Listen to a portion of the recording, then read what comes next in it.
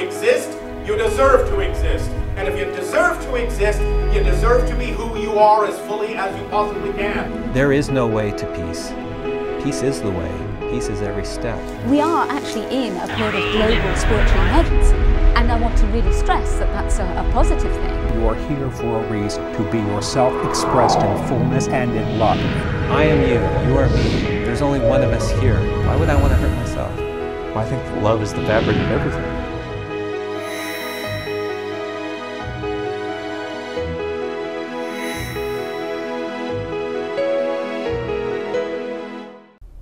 Hi, and I'm another version of you. And with that, we begin another episode of The Waking Universe, and I'm your host, Lance Munguia. And today we're talking about story. What really interests me as the host of the show, as a filmmaker myself, is the stories that we tell to ourselves in our lives. And it seems like all great stories are about authentic storytelling. And today I am actually sitting here with an authentic storyteller. I am here with Miss Catherine Ann Jones, and she is a prolific, award-winning author, screenwriter, playwright, and global teacher. And Catherine, thank you so much. I'm truly honored to have you out at the studio today. And today we're talking about your work. Your first book was Way of the Story, and that's the way of the story there. And you have a new book coming out called Heal Yourself with Writing. And I am really curious as to your journey, as to how, what is your story? I mean, like, how did you even get involved in all of this storytelling? Well, Einstein was wrong. The world is made up of stories, not atoms. And I guess mine's no exception. My first career was acting in New York, in the theater. And I did that for a number of years, played, I guess, in 55 plays. And I didn't, the new plays I was auditioning for, I didn't like the way women were portrayed. So I sat down and wrote my first long play about Virginia Woolf, the British writer. And it was produced and won the National Endowment of the Arts Award that year. So that launched me on my second career, was writing plays, and I wrote 9 others that were produced. One was optioned by MGM, the Women of Cedar Creek, and that I was wooed by Hollywood. And then I started writing feature films and TV series, ending with Touched by an Angel. A kind of small niche I had in Hollywood is I only write consciousness-raising films or socially responsible stories. So translated, that means no gratuitous sex or violence. So obviously that was a very small niche in Hollywood, you can imagine. Well, it's one of the things that I really wanted to talk to you about and that I really responded to in your writing work is this idea of conscious filmmaking, of being a conscious storyteller and being aware of the types of stories that you're telling, and really going within to find those stories and not just relying upon formulas or those types of things. I tried to write the stories that I wanted to see up there on the screen. Also, I'm a mother, and I'm sure that was influence. What did I want my son to see? Stories are powerful. They can be powerful in a positive or a negative way. For instance, Oliver Stone did a movie years ago, The Natural Born Killers. And the week it opened in the Midwest, a teenage couple went out and randomly killed 3 people, strangers, as an aphrodisiac. And when the police apprehended them and asked for their names, they gave the names of the characters in the movie they had just seen, Natural Born Killers. So that's one example of how the power of media in our lives today. So do you think that media has a responsibility to the public? Definitely, I do. I do. Not everyone agrees. They'll say we're just mirroring what's out there already, but they can make it worse. But it seems to me that if they're just mirroring what's out there already, that every year it seems to get more and more over the top, I guess you could say. It's like a, like this has been the summer of the blockbuster explosion end of the world movies. It's like how many more explosions can we take? I mean, there's I've seen Manhattan destroyed, I think 5 times just this year. There are also, I can't remember the name of it now, there was a movie that predated 911 that was about that. In other words, it happened in a film and then it happened. Well, I think that also begs another interesting question, which is, are authors tapping into sort of a collective unconscious in the Jungian sense to come up with that material? Because there have been a lot of written works that have been very prescient. Take like the work of Jules Verne. I mean, the trip to the moon and nuclear power and submarines and all these things. Sci-fi, you see that a lot. But that's a little different. Jules Verne really didn't write about anything that could make someone go out and shoot someone. Right. So slightly different, I think. Of course, you may be aware, because you work in Hollywood too, that money for features is mainly made on the back end. That means the movies, say, sell overseas in Asia and the Middle East. And the most popular films are the most violent action movies. That's where the money is made. So that's one reason why we have so many of that genre out there. But it seems to me like whether it's a violent movie or any kind of movie, that good storytelling is universal, and that it's not about just the action or these types of things. There's plenty of really violent action films that fail miserably. Why? Why is it that if that was the case, then? Well, first of all, I'm not against having violence in movies. We have violence in fairy tales. If you've ever read Grimm's, they're really grim. My objection is the gratuitous way they're exploited, especially for young minds. But there is violence in the world, so that's part of the world's story, of course. I often wonder, when are we going to sort of wake up to the fact that the things that we portray in the world to our kids probably do have an effect on those kids. And I'm guilty of this myself. I mean, I've done action films and these kinds of things, and I think that these things also have a place. I think that like being able to experience something visually on the screen it can be a great thing, but it depends on how you do it. Right, right. It's again, I think it's the where it becomes irresponsible, I think, is when the story is told without any sort of meaning or anything to it. It becomes just an exercise in sort of showing the violence, as opposed to it being about something. Exactly. Well, I guess because I have the background from the theater as an actor and playwright, I gravitate toward character-driven stories. To me, as stories about what the main character does. It's not about special effects or, I like my kind of film that I like to see and write is what happens between 2 or more people. And I don't mean shooting each other necessarily. Well, but even in I think anything is about that interaction between 2 people. It's like, what is it that makes them tick? And as a result, you get to see it as a mirror of yourself. Yeah, but I'm speaking more, Lance, of dramatic action. And actually, if you'll observe, it's very true of many action films, like they'll have a car chase and something blow up and this and that. That's not dramatic action. That's action. Right. But it actually interrupts the dramatic action. That is what's going on between 2 human beings, psychologically. So in a way it works against, to my mind. One of the things I taught in New York at the New School and then USC, screenwriting. One of the things I try to teach the students is what happens in a story.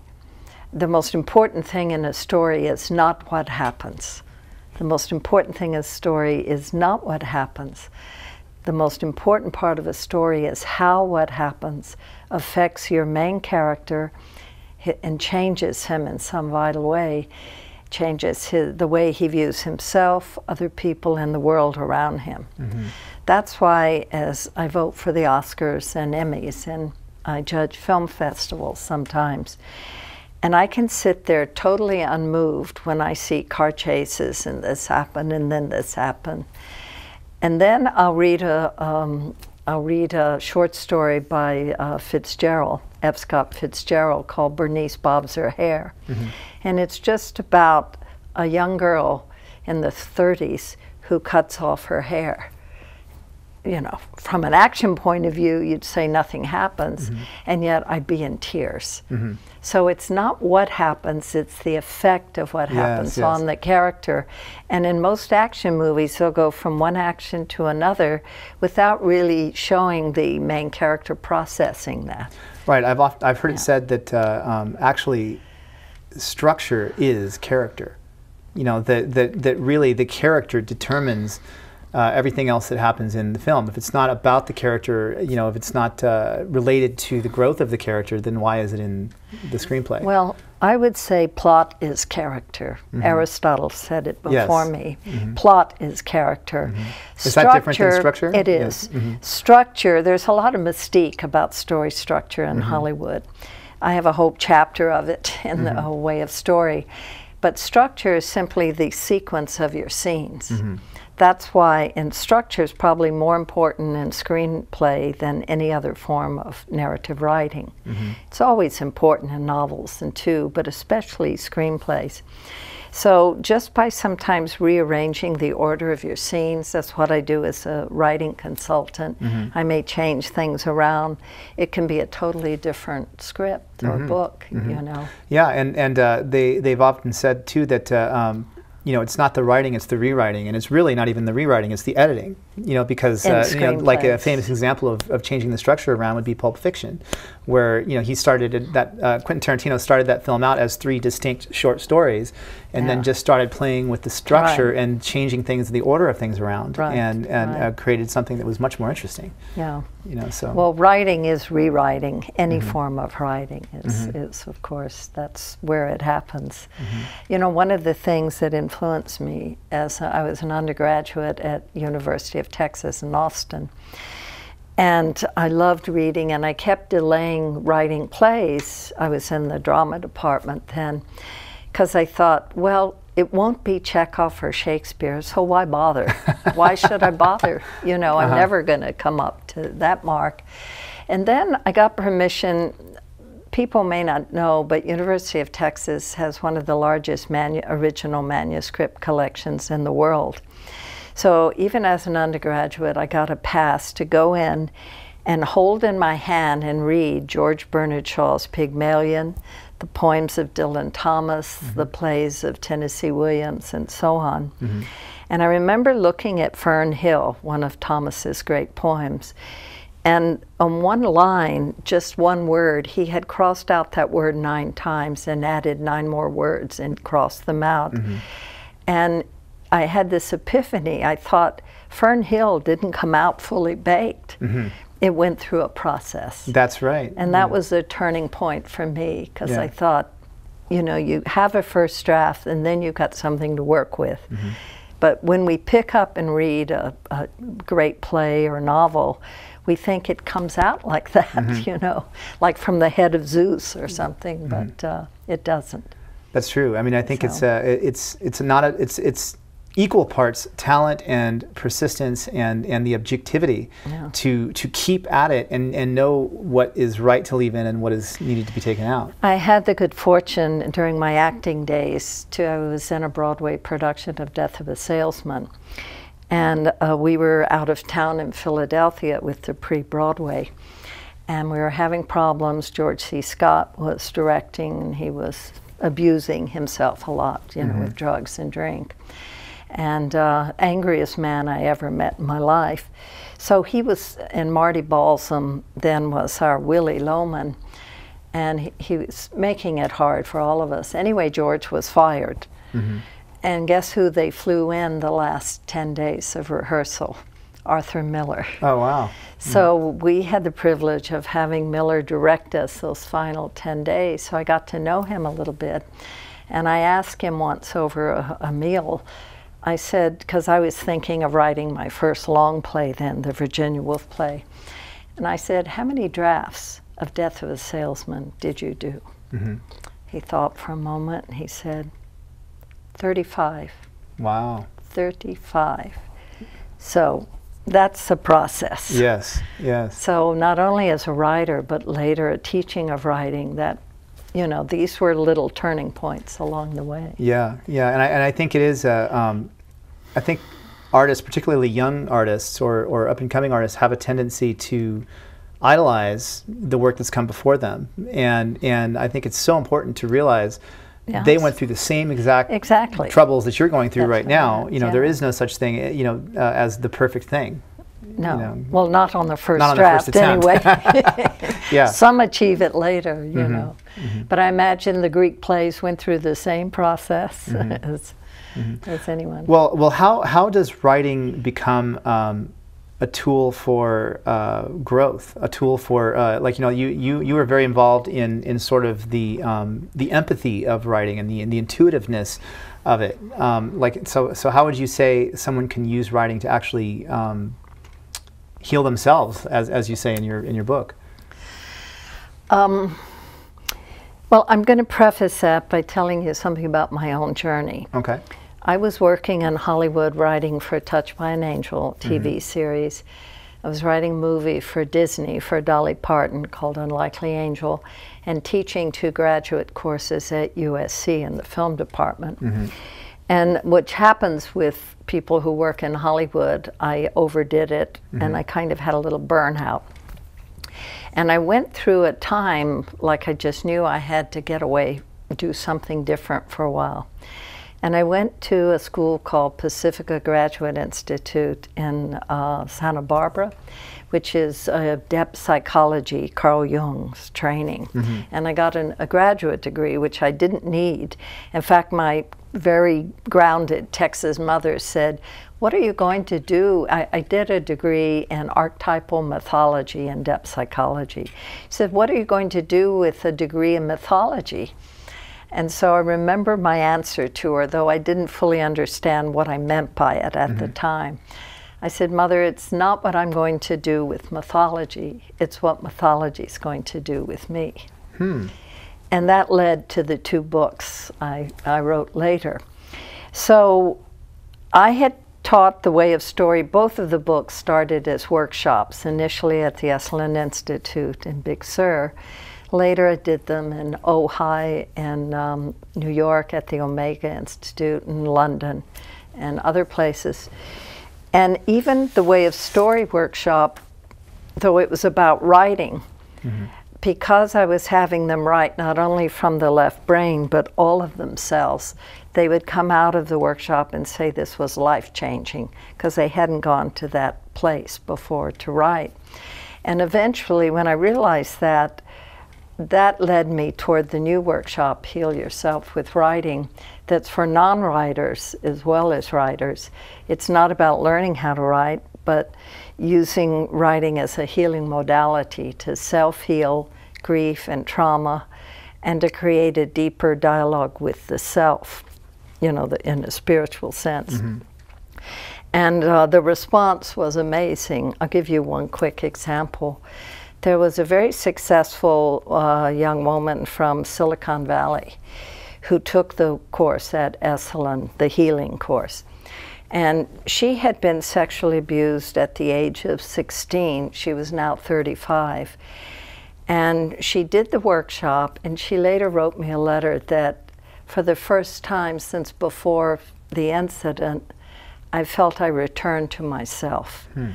When trauma happens, there's a split from the psyche, from your mind and body. You're just separated. And shamans knew this in the old days, because their job as shamans was trying to return the man or woman to the soul. They had become separated.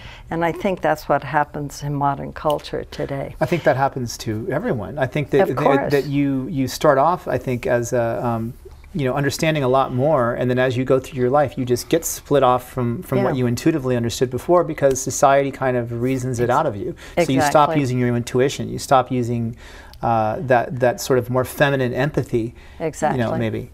And of course, in our educational system, the left brain, logical thinking, is what is taught and encouraged, not intuition or the other side of the brain. So what I try and do in both workshops and both books is integrate those two sides. Also, I write and heal yourself with writing. It's not about, I'm going to borrow this for a second, actually read the first line so I'll get it right. Our lives may be determined less by past events than by the way we remember them. So I think it's how to remember and how to revision. You know, it's sort of comical, but people think they remember something as though it's frozen in time and it's exactly the way it was. Well, I remember learning from, you know, you learn a lot by raising children. And I remember with my son when he was a teenager or at college, I'd remember something where we were both present and I would say it. And my son would pipe up and he said, "That's not what happened, Mother. It was this. And I remember thinking, we're both right. Because we, just like in screenwriting, each character has their point of view. It can be the same incident. So that's a very, very profound statement, because what you're really saying there is that we can change the past by changing the memory of the past. Yes. You know, and that really, you know, from this current moment, how you feel about those past memories, how you sort of work through those memories is creating who you are now. Exactly. There's a wonderful Native American story, parable, which had a lot to do with me writing, Heal Yourself with Writing. It goes like this. There's a grandfather and his young grandson. Some crisis has happened in the village, and the grandfather is going through tension with him. And the grandfather says to the grandson, "I have two wolves fighting in my heart. One wolf is angry and vengeful and unforgiving, and the other wolf is compassionate and wise and peaceful. And these two wolves are fighting in my heart." So the little grandson looks up at his grandfather and says, "Grandfather, which wolf will win the fight in your heart?" And the grandfather answers, "The one I feed." So how do we feed the stories that can heal us? That's a big part of the book, hopefully. I think that is such a great, it's a great story, isn't it? And such a great way into the technique of what you do, because it applies to every great character, every great story. Is really asking that fundamental question of which wolf will I feed? You know. I'll give you another example. When I was starting to write this book, somehow I got a 11-page letter from a prisoner in Texas somewhere. Somehow he had gotten a copy of The Way of Story, my earlier book. And I have, in both books, I have short exercises, and I have something called soul dialogues, which is sort of visualization and channeling. And this prisoner had done the exercises and said how it changed his life and helped him. How did it change his life? Well, first I'll tell you what he was in prison for. He had a drinking problem. A lot of Native Americans too. His great-great-grandfather had ridden with Geronimo. He was an Apache. And this young man was drunk, and driving his car was his 3-year-old daughter in the front seat. He had a car crash, the daughter was killed, and he was jailed for manslaughter. So, a terrible story. And he sent me, and one passage was so beautiful, I wrote and asked his permission to put it in my new book, Heal Yourself with Writing. He was very happy that it would be published there. And he, in the soul dialogue, he wrote about being a soaring eagle up above the valley. And it was very poetic and very beautiful. This is someone in prison for manslaughter. So because of that, I don't know how to go about it yet, but I would like to see the new book about Heal Yourself with Writing in prisons all across America. And I'd like to get it to the Vietnam and the Afghanistan, you know, the veterans who have post-traumatic stress. Well, I think that journaling and talking about your own experiences not only leads to fascinating writing, but it is a healing thing to Not visit. always, not always. That's why I do my exercises. They're not freestyle journaling. They're very specific, focused journaling exercises. Talking therapy can have the opposite effect. Of course, it can be helpful in many instances, but from the somatic point of view, from the body's point of view, if you talk about your trauma, it can make you relive the trauma emotionally and physically, and it can re-traumatize the body. So as a psychologist, to me, that's why I thought. But writing is something much more intimate. It's not talking. It's not. You're writing it from a deeper place. It's between you and yourself.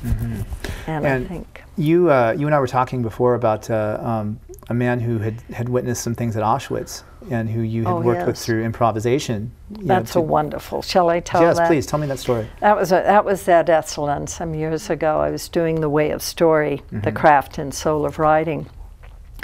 There was a man in his late 70s, I think he was, and as a young man in the army in World War II, he was the first group of soldiers who liberated Auschwitz, the concentration camp, and he never forgot the horrors he saw there. And for decades, he had been trying to write a memoir about this. He read portions of what he wrote, but it was very dry and distant. It didn't really move anyone. So I said, would you be willing to do an improvisation with me? He was very open. He said, sure. I sat him in a chair. We had about 22 people in the class. And then when his eyes were closed, I had about 9 people lie on the floor like they were bodies.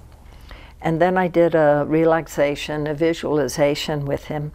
And I said, when you open your eyes, you're not remembering what happened on that day. You're there.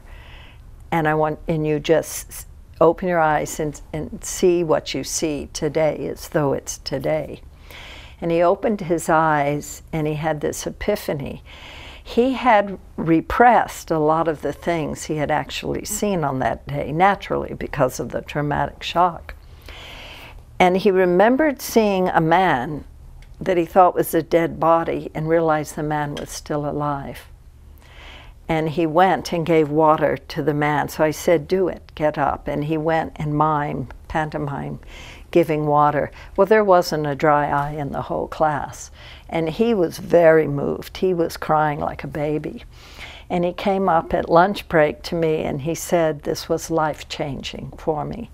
And then he paused and he said, I know now why I've waited so many decades to write this book, to finish this book. It wasn't enough to remember the past. I had to feel the past.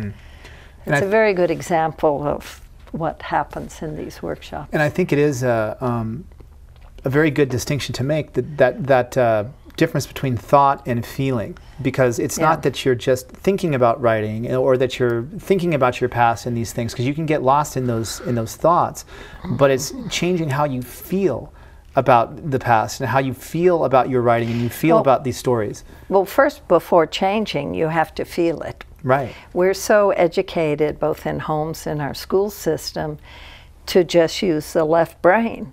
So we don't feel. We may even be writing as a writer or writing down a family or a diary and just writing the facts down. That's not feeling it. So how do you change that left-right brain connection to be more of a whole writer, or a whole person for that matter? Well, that's a process. In the Way of Story, I try and get them to write. The aim is, there are books on craft, which craft is important. I taught craft for 20 years in graduate school. But there's what I call the invisibles, which I think are equally important. That intuition, somatic, writing from your physical sensate self, and channeling, getting out of the way and letting something come through you. I'm sure there are writers out there who've had the experience that you write something like you weren't there and it just comes through you, and later when you read it, you say, where did this come from? Yeah, I've had artists on this show. I can speak from personal experience that a lot of the time the very best stuff comes when you step out of the way and you just let it happen. So I've devised exercises through visualization and things where that happens. And they read it and they'll say, I had no idea where this comes from. And I have exercises like the personal myth exercise where they get in touch with the archetype. Consciously or unconsciously, either we're living an archetype or an archetype is living us. An archetype, it could be Hansel and Gretel. Could you elaborate a little bit on what you mean? Either an archetype is living us, or we are living an archetype. What is that? What's the difference? All right. Say there's a woman whose whole identity is being beautiful and being in love. Well, she's living a Venus. You know, the Greek or Roman god Venus, Aphrodite or Venus, and she may not be conscious of it, but that's what's happening. So the more you can, psychologically, the more you can become aware of which archetype is ruling your life, the better. I see. So the archetype is basically giving you the model that best fits the actions that you're taking, so that then you can better understand what you're doing, and then by understanding it, you can then change it. Yeah, it's a metaphor, really. An archetype's a metaphor, but it's usually based on a childhood fairy tale, or a story, or a comic strip, or a TV show that imprinted you. You know, and there's a saying, I think Joseph Campbell may have said it, if you want to change your life, change your metaphor. Yes. Metaphor being something that symbolizes who you are, or who you think you are. Because of course, the first chapter of the new book, Heal Yourself, is about what story are you living. Sometimes we're living our own stories and we're holding the reins. But sometimes we're living the life of our parents' story. For instance, something the father didn't achieve and is thrust upon, you know, the child. And sometimes it gets more complex. There can be an outer feeling of surpassing the parents, but then there can be stopping your achievement because there's a tacit understanding, succeed, but don't go beyond what your parents did. So you see how subtle and complex. So this is about not only healing trauma and grief, but seeking out those patterns that are controlling us in some way, and also creating a deeper inquiry or dialogue with the self. One thing I think I shared with you, Lance, you know how a painter will finish a painting and he'll do that one last stroke and know, intuitively he'll know that's where to stop. Yes. Yes. When I finished writing the draft, you know, one of the later drafts of the book, and it was time to meet my contract with my publisher and send it in, the day I sent it in, I looked at it on the title page, and you know, this word, yourself, is one word, grammatically speaking. Heal yourself, yes. And the last thing I did before I put it in the folder and posted it, I separated those two words. So it's heal yourself with a capital S. Exactly, and like Atma, like the spiritual self. Right. So and then I knew it was done. So that was my... Because the work is about connecting to your authentic self, which again, as I always say, is all great storytelling. All really stories worth telling are about finding that more authentic self. Yes. And so what you're saying is that not just a professional writer can do this, but anyone can do this using these techniques. Absolutely, absolutely. I get all kinds of people, and it's just magical. I never get tired of I've been doing it over 30 years now, so you know, I never get, because I've had a parallel teaching career even when I was writing plays and screenplays and so on. But it's never the same, because new individuals, new stories, so I feel very fortunate. I've learned by teaching. Yes, so. yes.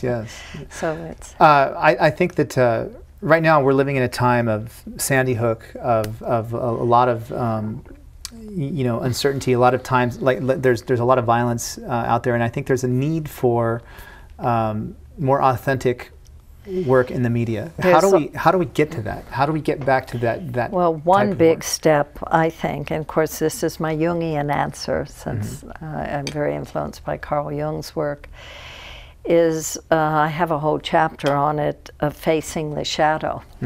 I believe with all my heart, if each individual would integrate their own shadow, that part of ourselves we don't like, it's often based on an internal parent. In other words, it's the stuff that we feel guilty about, the stuff that we feel angry about, the stuff that repels us. The stuff we don't even want to look at. Right.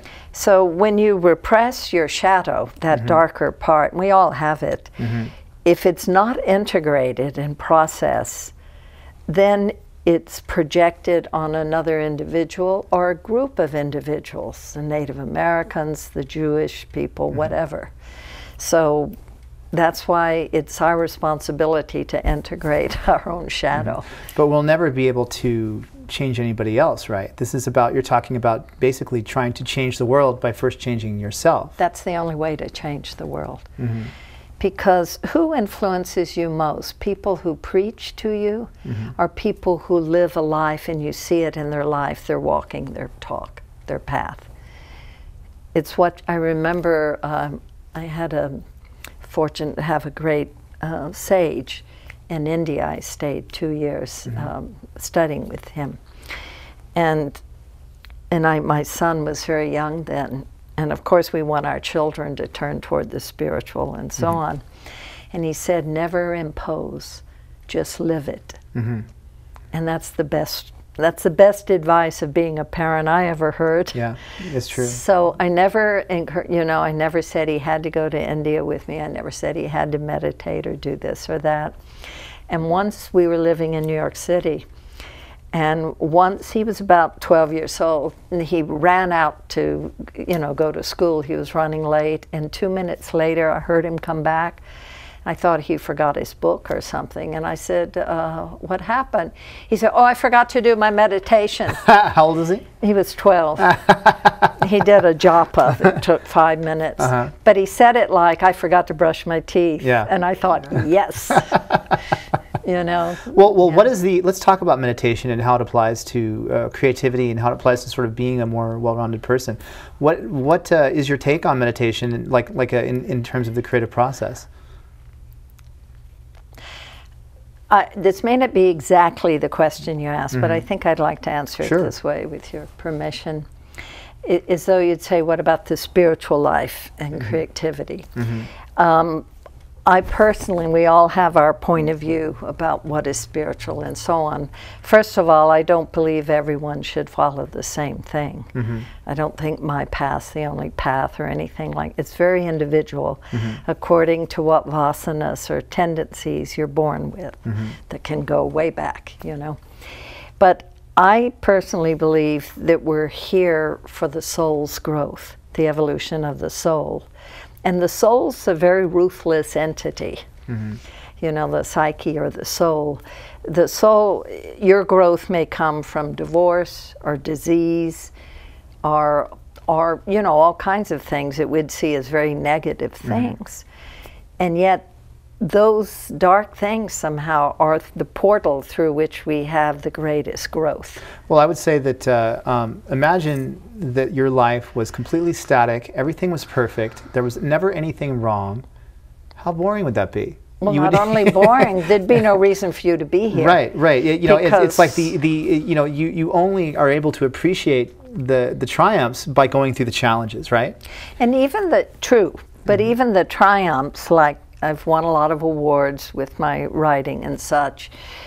I don't think it's about that. To me is a side effect. It's not the main thing, but it's that I know one thing I've been very confirmed about from the world and my inner self. I'm doing what I'm supposed to be doing this time around. I'm writing and I'm teaching. Writing. Those are the two things, and I get that confirmation in a lot of ways. And I think there's a Sanskrit word called dharma in India. Dharma means the law of your existence. I write about it in the new book. It's more than career or vocation. There's a saying in India, it's better to be a good farmer than a bad king. It's better to be a good farmer than a bad king. Or you could say a good housewife. Right, than a right. In other words, you do what you're supposed to be Yeah. doing, Mm-hmm. and not think, oh, you know, it doesn't seem grand or what. Or a good parent than a profession. It could be whatever it is. There's So- no thing that you have to go out there and aspire to do. It's be good at anything that you're doing. No, it's not to be good at anything. Okay. That's not what I'm saying All at right. all. Find your dharma. Uh-huh. Something inside you, usually what we are starts when we're children. Right. You can track the seeds. You know, I was a little girl putting on plays and writing little scripts when I was 8 and 9 years old, charging a quarter for people to come and see them. So, you know, it often shows early. So find what well, Joe Campbell, who was a friend of mine in New York, said, follow your bliss. Joseph Campbell? Yeah, yeah. Yes. He was a friend during my acting days. I knew he and You're his talking wife. about Hero with a Thousand Faces? Yeah, And, yeah. That's I amazing. hadn't read any of his Yeah. book. We were thrown together socially. He loved the theater. We used to go to plays and discuss them. And of course, Campbell spoke like he wrote. Yeah. His mind, he had a very expansive mind, yeah. and you know. But find what you can say what turns you on, but it's not an ego turns you on, and it's not about fame or money.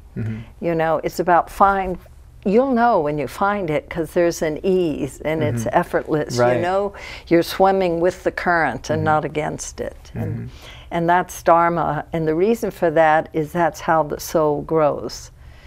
So anyway, that's my particular take on it. Yeah, that's interesting. And you know, I love Joseph Campbell. There's a great story that I found on YouTube that he was once telling about how it's not the challenges that we celebrate or that drive us, but it's like he was making a metaphor about Jesus on his way to the cross. It was what he was talking about. And he was talking about how so many people put him on this cross, and it's like, oh, like the sacrifice and the suffering and all of these things. And these are the things that you concentrate on, but it was more about how he had gone to the cross like a bridegroom to the bride, and how he had gone with such a confidence because that was his dharma. Yeah, that was his dharma. Yeah. Exactly. Yeah, exactly. And that really stuck with me because it's that knowing in an uncertain situation. It's having the faith in your own creativity, which again goes back to writing. Because a lot of people tend to just say, oh, I can't do this, or I can't finish it because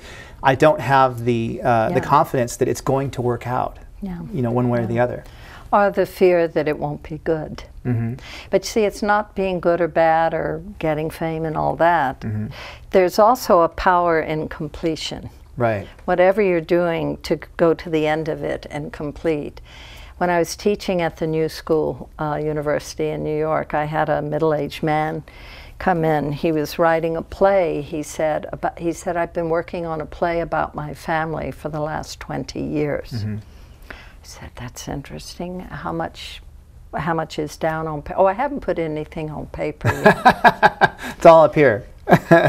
But he had been working on it. That was his point of view for 20 years. Yeah, I say that a lot. Well, that year he had a first draft done. Well, how do you? Okay, so let's. This is really interesting to me personally because I suffer from this writer's sort of not writer's block, but just writer's procrastination, or I don't know what you would call it. And I know there's a chapter in your book on a whole sort chapter of the on time and space of writing, right? Well, there's also, in Way of Story, there's a whole chapter on writer's block. Procrastination is one part of writer's block. There's a reason you procrastinate, too. So how do I get over that? Unconscious. Well, I could say read the chapter. It's not one quick answer. But I used to worry, I experienced that. I used to worry, how can I call myself a writer? Because Virginia Woolf wrote every single day. Yeah. I never have. If I'm writing on a project, I'll write every day, very intensely, and I work quickly as a rule. But when I finish something, I might have 1 or 2 months where I'm not writing.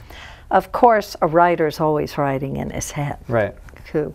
But then I realized my output was the same or more as people who were writing every day. So I realized you have to find your own process. And also timing's important. You may have a project you want to do and you keep putting off. And it may not be the right time. And I mentioned that Irish story. I carried it around in my head for 17 years. And then one day I sat down and I wrote the screenplay in 10 days. So it can be timing. But it's better not to wait too long for inspiration. There's something, another quote I give in my classes, it's my own quote, but it says, the hardest part is sitting down. Yeah. So it's creating that time and space. And usually, if you can, write in the same place every day. So how do you create the time and space to write? Well, for me, mornings are my time. Someone else may be an owl. They may not like late at night or whatever. It doesn't matter. There's no one way to write, just like there's no one way to live your life. But for me, it's mornings. So when I walk into I have a separate room for writing. I go into that room, it's like walking into the bathroom or the kitchen. You know what those rooms are for. So you don't procrastinate, right? You know what you're there for. You go to your bedroom, you're going to go to sleep, whatever. So when I walk into my office, that space, it builds up an energy, and I know what I'm there for. And you know, you may just start writing a jumble or just write free-form writing. You're not sure where it's going. Hemingway had a good technique. Ernest Hemingway, he would purposely, after every day's work, leave a stop mid-sentence. The last sentence he did that day, he would not write the whole sentence. So he could come back the next day and finish the sentence and already know, so he would get him back to the typewriter again. That's great. So the hardest part is sitting down, and I have to let you in on it. It doesn't change after writing for 30 years. It's still starting as it is, and that's exactly what I find hard. And I also find now that the internet has become a big distraction, because it's really easy to say, well, I'll do some research and I'll just look this up, and then pretty soon you're looking at Yahoo or Facebook or something else, and you're not writing. You could spend your life doing that. You know, I don't quite understand that draw, but I know it's out there.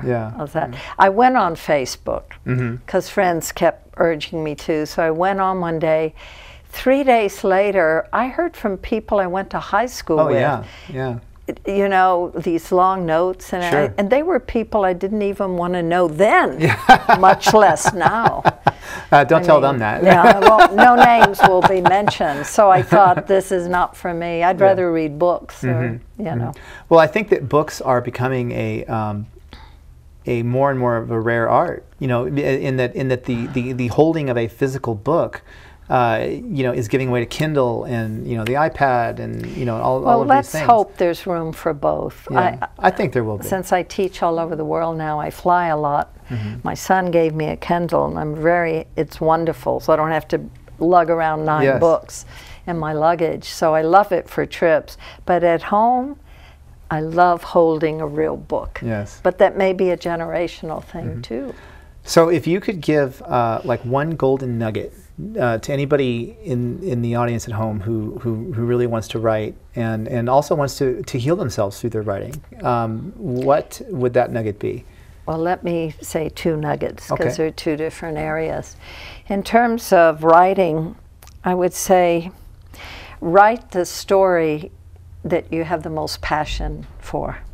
It can be positive or negative. Like David Mamet, everything he writes is about corruption. Everything he's written on stage or screen is about corruption, and one way or the other, that's what fires him. So find that. And as for the heal yourself with writing, have the courage to know yourself. The light and the dark, and go to the end of yourself. And that's will take you to the beginning of the real spiritual journey. What does go to the end of yourself mean to you? Well, like you feel things in yourself that are pulling you ways you don't understand. I'll give an example. In both books I use elements of memoir. I use examples from my own life to illustrate certain principles I'm trying to teach. I was an actress. I was not a well-known actress, but I earned my living well, and I got a lot of work, mostly in regional theater and New York. And I did a play at the Oslo in Florida, and Theater in America chose it to do, what do they call it, great performances. I was playing the lead in this play. So, but something happened. I felt I wasn't supposed to be doing this anymore. So after that job, I quit acting cold turkey. And my whole life was the theater. Really? But I followed that inner voice. I knew, I had learned by then to trust that inner voice. For 3 months, I wasn't sure what I was going to do next. I was a guest of a friend who was getting married just outside New York, and she had other house guests there for the wedding. And I met an astrologer whom I had never met before, and we had time on our hands, and he said, let me look at your chart, give me your particulars. So I did. He said, this is interesting. I see acting in your chart. And I nodded. He says, but it stops, in fact, right now in the last 2 or 3 months. It's very accurate. He said, but even though you did all right as an actor, your main work is in writing. And then it clicked. Because I had always journaled. I always loved writing, but it never occurred to me it could be a profession, you know. And then I didn't look back. I just started writing. So what advice would you give? Trust your inner voice. Trust your inner voice. Not the ego's voice, but the inner voice. Because outwardly it didn't make sense when I was succeeding. I just had a lead in a national play on television. Why I would stop then? It doesn't make sense, right? How do you discern between the ego's voice and the inner voice? That can be tricky. Something in you will know, because it's not, well, in the example I gave, it wasn't a smart decision from the outside, because when you have a big exposure like national television, that's a time that can really help your career move up. But I've just learned, I can give one more example of intuition in a different context. I was invited, an actor's friend who was living in Europe came to New York and invited me over for tea on Central Park South, overlooking Central Park. I went in, and tea was coming, and she sat me in a chair by the window overlooking the park. As soon as I sat in that chair, I had a feeling of danger. Everything in my body and intuition said, get out of there. I tried to push it away because I thought that would be impolite. I've just arrived. But it was so powerful. After 10 minutes, I said, Patricia, I'm not feeling well. I'm going to have to go. I left very quickly. 20 minutes later, I walked into my apartment. The phone was ringing. It was this actress. She said, Catherine, you'll never believe what happened. I said, what? You know that chair you were sitting in by the window? Those old buildings in New York have these air conditioning units that are huge, you know?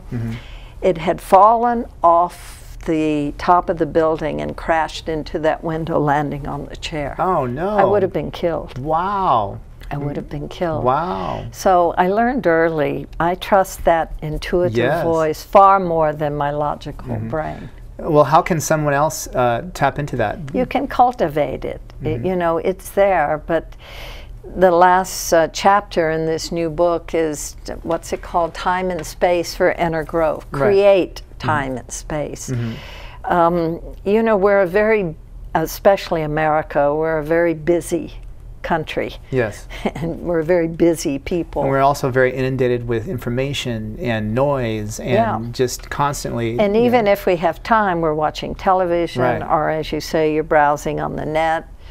But what about just organizing a half hour once a week to do absolutely nothing? It can be being in nature and just taking a walk and watching, or listening to music and closing your eyes and letting images come. See what comes up.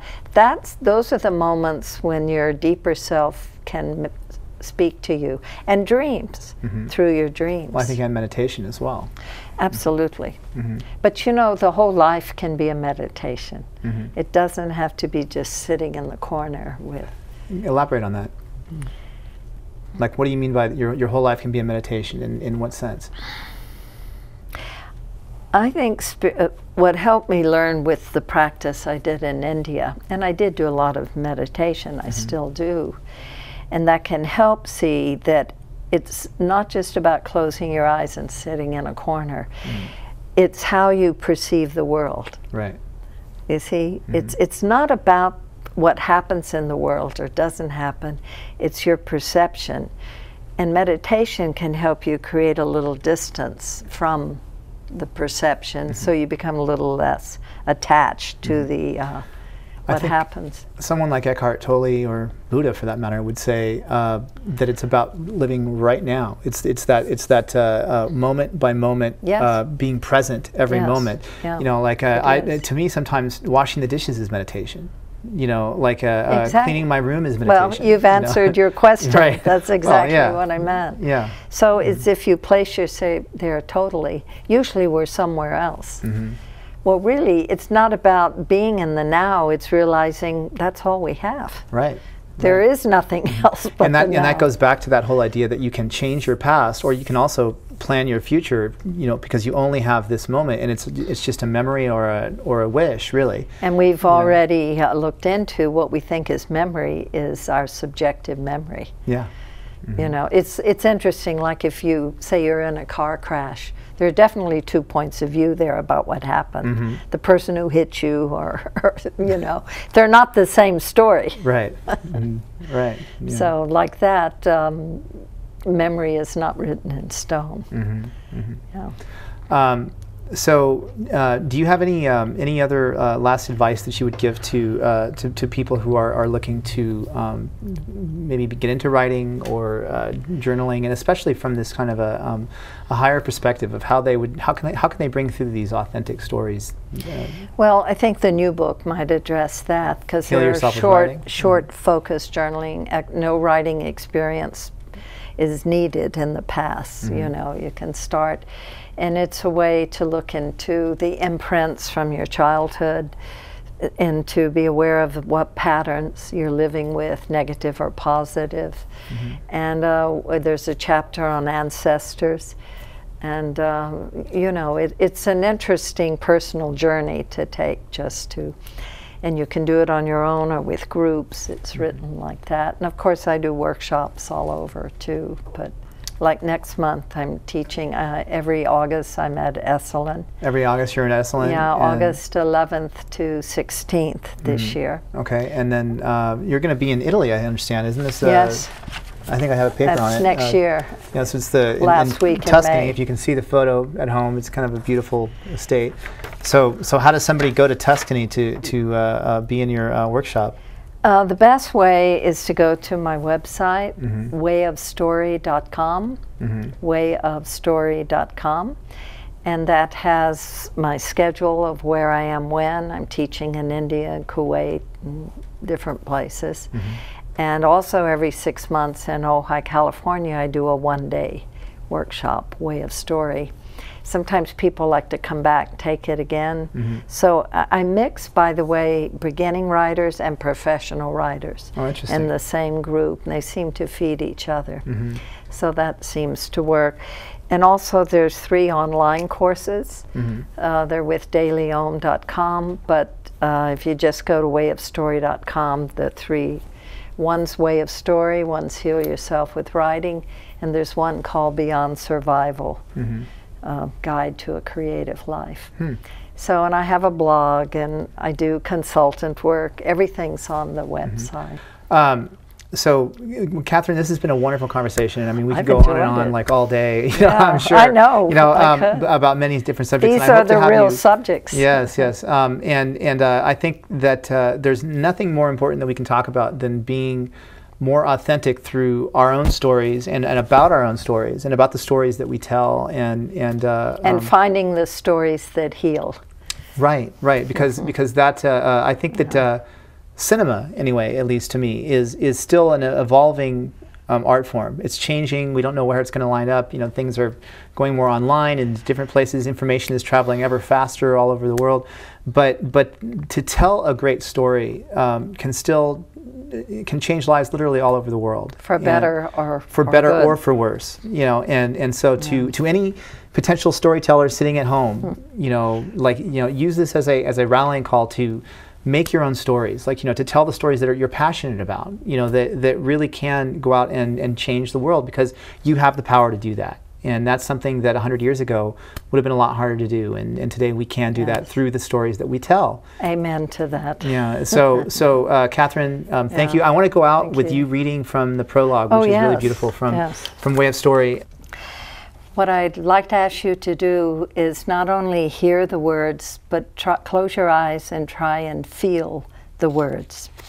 So this is prologue to the Way of Story. In the beginning was Story. The caveman rushed back to his tribe and excitedly acted out his encounter with some Paleolithic beast. This was his story, and forever after he would be remembered by this story.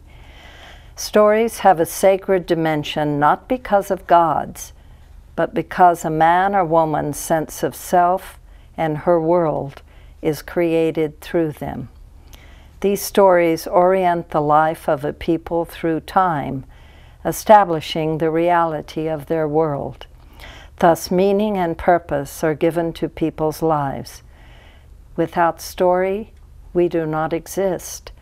The way of story is how we discover who we are. Excellent. Thank you. Thank you. And it's beautiful having you here. And we are another version of you. This has been The Waking Universe, and we're signing off for now. Thank you.